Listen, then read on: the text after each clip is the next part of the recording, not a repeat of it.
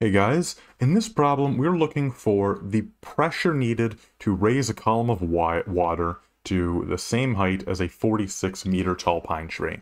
So it's just asking for the pressure difference based on that 46-meter height. So this is pretty simple. There's only one formula we need, and it's the formula for the pressure difference due to height difference in a column with whatever fluid we're looking at. And it says that that pressure difference is equal to the density of the fluid, in this case water, because we're specifically told it's water, multiplied by the gravitational acceleration, multiplied by that height difference.